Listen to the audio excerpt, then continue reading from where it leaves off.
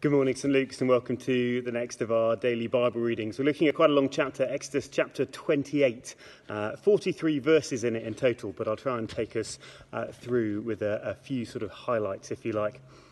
I remember a number of years ago when I was conducting a wedding for a young couple, and I asked them what they wanted me to wear, whether they wanted me to wear a suit or my robes, and they asked me to wear my robes, which I was perfectly happy to do.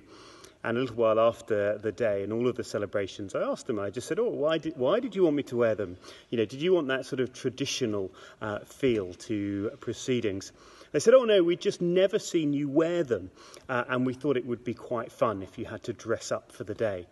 It was a baking hot summer day, and I remember sweating in these black robes and the cassock and all the shenanigans that go with it.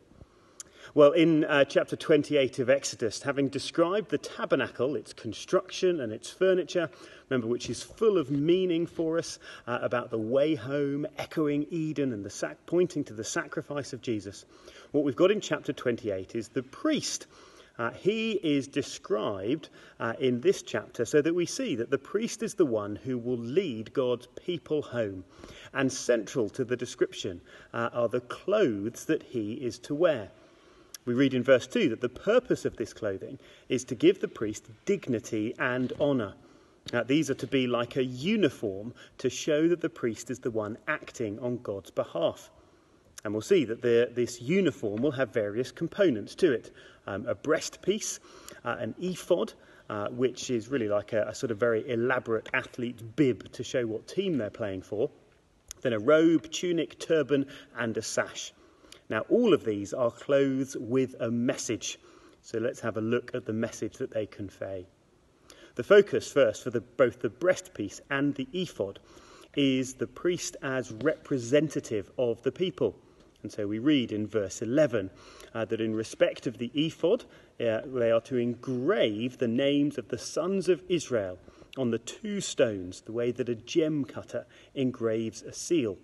And then later at the end of verse 12, Aaron is to bear the names on his shoulders. That's where these jewels are to be placed as a memorial before the Lord.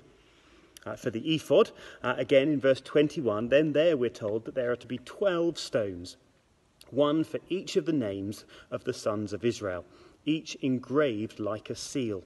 And so then also in verse 29, whenever Aaron enters the holy place, he will bear the names of the sons of Israel over his heart on the breastpiece of decision as a continuing memorial before the Lord.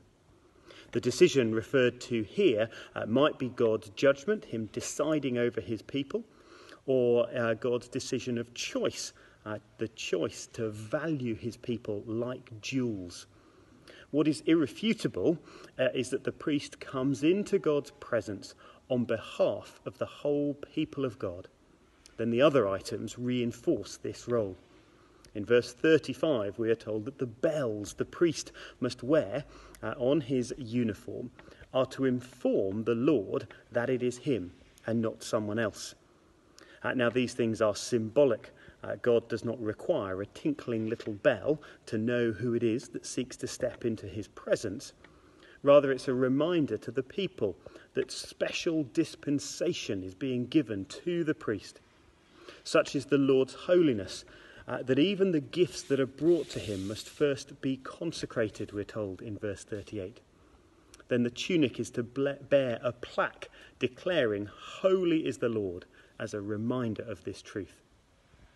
After then, the tunic and the sash are added, again we're told to provide dignity and honour.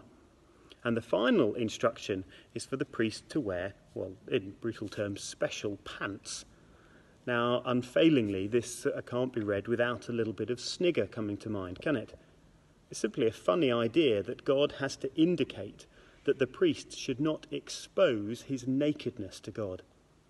The sense of embarrassment and shame that accompanies nakedness is important. Since back in Eden, nakedness has been a symbol of shame and sin against the Lord. Adam and Eve, when they have disobeyed the Lord, then they immediately became aware of their nakedness, both before each other and before the Lord. See, deep down, we all know that we are guilty before God. We are guilty of rebelling against him. And for God, or indeed anyone else, to know what we are truly like on the inside, it would be deeply embarrassing and shameful, wouldn't it? Imagine that recurring nightmare that some people have of suddenly finding themselves undressed and in a public place, and how shameful that would be and how quickly you would want to hide. Well, imagine how much more awful it would be if the depths of our hearts and minds were on display to the world. The underwear covers over the priest's shame, just as God made clothes to cover over Adam and Eve's shame before him and each other in the garden. So altogether, the uniform represents the priest as the one who is to lead the way into God's presence.